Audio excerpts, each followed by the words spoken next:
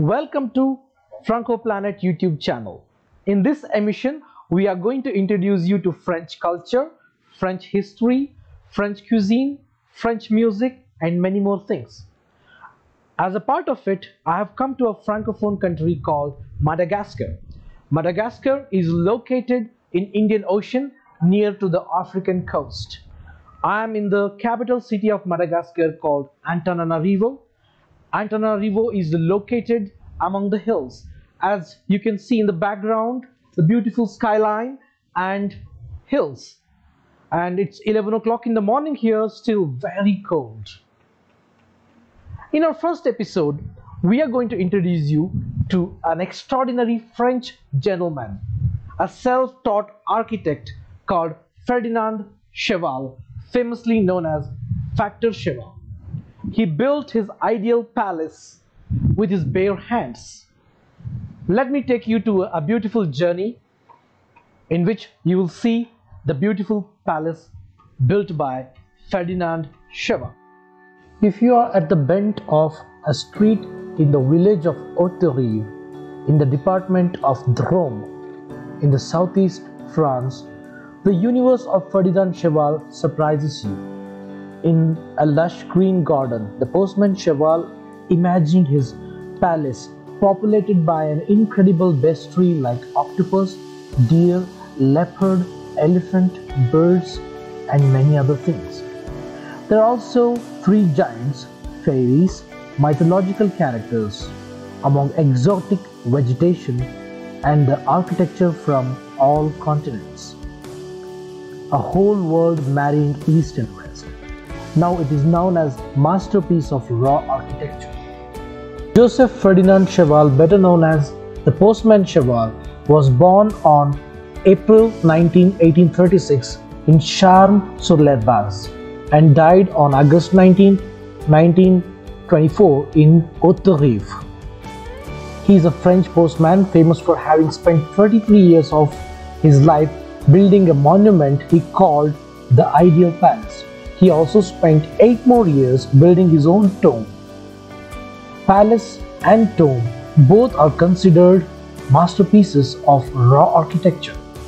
In April 1879, Ferdinand Cheval, a rural postman, then 43-year-old, during his rounds stumbles on a stone so bizarre that it awakens a dream in him. Self-taught architect, he will devote 33 years of his life to build a dream palace in his vegetable garden, inspired by nature, the postcards, and the first illustrated magazines that he distributes. Traveling more than 30 kilometers on foot every day for his rounds, he will pick up stones on his way.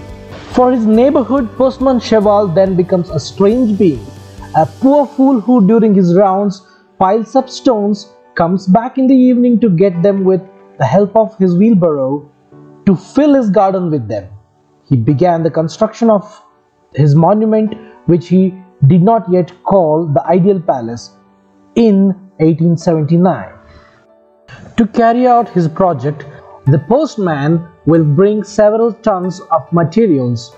He will collect flat stones, shells, clinkers, or even old tiles. All these elements were then assembled at nightfall in candlelight using mortar. As a result, in a surrealistic structure built on extremely solid foundations, we can see a mosque next to a Hindu temple, giant effigy of personalities like Archimedes, Julius Caesar. This totally uninhabitable building, in its final version, measures 26 meters long and 12 meters high. While he is considered an eccentric in his neighborhood, Joseph Ferdinand Cheval is now considered by specialists in art, architecture, and construction techniques as a visionary.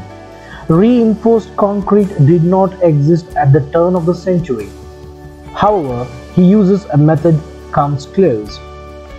Once his work was completed in 1912, the postman continued to collect stones and got down to another project.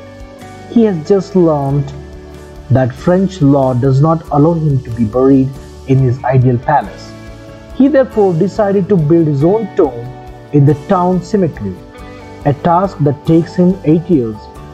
The man died 2 years later, satisfied to have achieved his two architectural goals.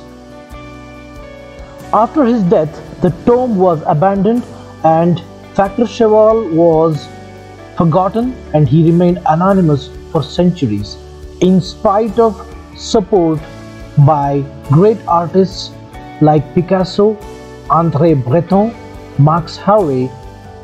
Many people mocked his art. If you are interested to know more about Factor Cheval, you can watch the French movie L'incroyable histoire de Factor Cheval, released in 2019.